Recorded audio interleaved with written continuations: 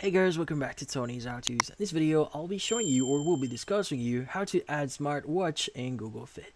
Before we start, hurry up and check out these offers under this video. So let's get started. Now you might be wondering, how do you add a smartwatch here or use it your smartwatch here with Google Fit?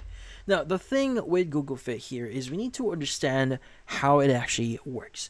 Now the thing with Google Fit is, in order for you to add or use a smartwatch on it, you need to install that specific app or the Google Fit app into that smartwatch, which in this case, if you've installed it, you should be able to log in into your Google account. So once you've actually installed it and logged in into your account, you may not notice this, but in this case, you've just started using your smartwatch with your Google Fit.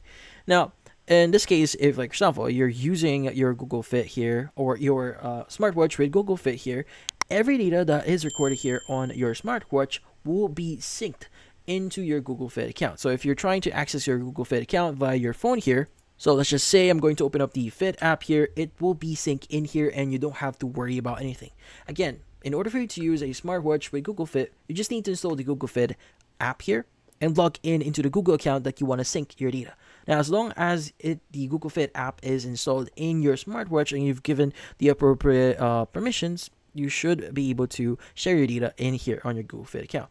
Now, to verify that your smartwatch is connected, you can go and click on your profile icon at the top right here, and you can go and click on the Fit Data and Privacy option.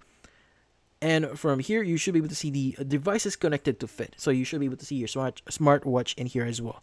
But yeah, so in this case, that's about it. So if you found this video helpful, hit the like and subscribe button and watch our next video.